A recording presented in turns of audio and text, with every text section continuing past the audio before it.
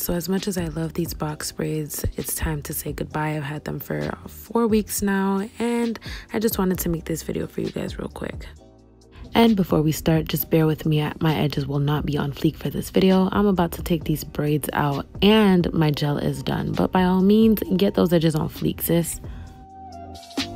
Okay, so for style number 1, we're gonna need to tie our hair up, and I don't even bother like trying to break my wrist, trying to fit my heavy braids through elastics anymore. I tie my hair or my braids with a string or a clean shoelace, as you guys can see, and that just works wonders for me. Look at that. No stress, and all that hair tied up. And you need a hair tie or a head wrap. So for this style, it's quite simple. I basically just folded my scarf into 3 because my scarf is quite big, and then I just put it on my head and cross it at the back, and I just cross it right back at the front, right in front of my ponytail, and then I just bend over and tie a knot or 2 depending on how tight I want it, but I did 1 knot in the back, and the knot actually gives the ponytail more volume and makes it stand high. So you can wear the style just like this, or you can take out 1 or 2 braids like I'm doing right now, and maybe even add some jewels to it just to switch up the style a little bit. I think it's really cute.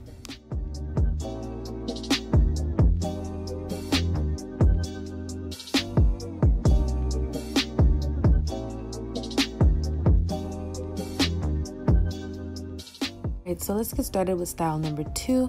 You see that I separated my ponytail into 2, and I'm just wrapping one of the sections around, and then I'm going to wrap the other section in the opposite direction.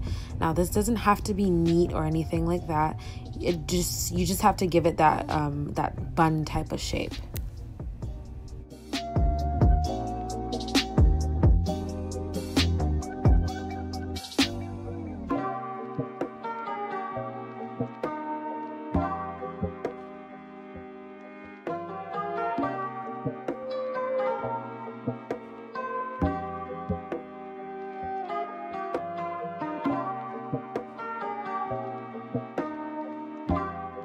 Now, depending on the size of your scarf, you may not need to like basically tuck the way you're about to see me tuck, but my scarf is pretty big, so I kind of had to twist and, you know, find spots to tuck those ends in. But if you get a smaller one, you should be fine.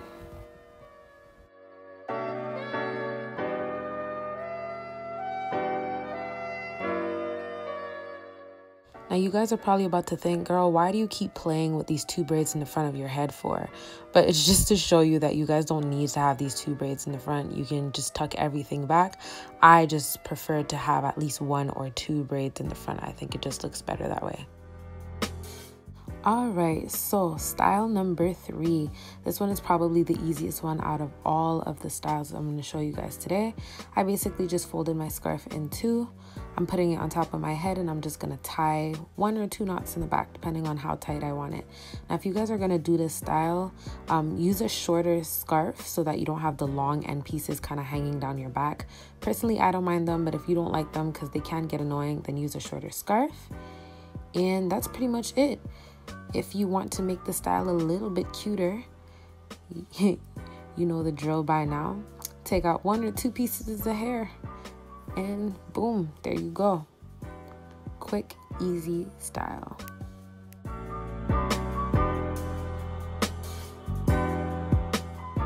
So if you don't have a shorter scarf and your scarf is long like mine, but you don't like the long pieces, well, here's what you can do.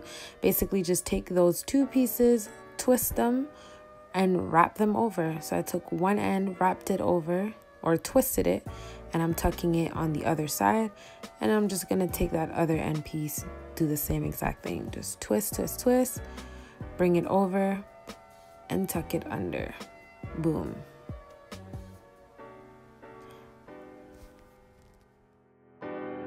Once again with my shoelace, I'm basically gonna tie my hair the same way I tied my hair in the first style, but I'm doing a low ponytail instead of a high one. Now, just like we did before, I'm just gonna take my hair, twist it, and then wrap it around, but I'm not separating it into. You probably should separate it into because you would get a tighter bun, but I'm just too lazy. So I'm just putting my head tie over my head, and I didn't fold it at all. I'm just gonna go ahead and crisscross it at the back right underneath the bun so that it's nice and tight. And if I had a smaller head wrap, I would be able to kind of just wrap it over and do one knot and be done. But since my head wrap is huge, I kind of have to twist and tuck and try to play around with it until I find something that looks good. So if you want to do this style, honestly, I would recommend that you use a smaller head wrap so you don't have to worry so much about the end pieces, and your style will look a lot neater. But since mine is just huge, I gotta just work with what I got. And as usual, I take out one braid to make it look cute. Alright, so lastly, style number 6, I got my hair down and I'm separating it into sections. Now for this style, you might need somebody to help you, give you a hand, but I'm basically taking one section and wrapping it behind the other one all the way around, kind of like how they wrap your hair when you're doing a silk press, only with braids. And then I'm taking the other side and wrapping it in the other direction, and that'll just hold on the hair that I wrapped in the direction before that, if that makes sense. I'm holding it, I'm putting my head tie on, wrapping it from the back to the front.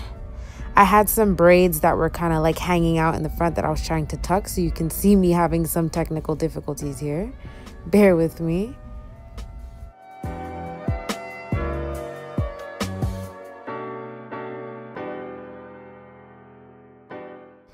So once I got a hang of it, I crisscrossed the front, and then you're gonna see me wrap those two ends around each other, twist, and start wrapping.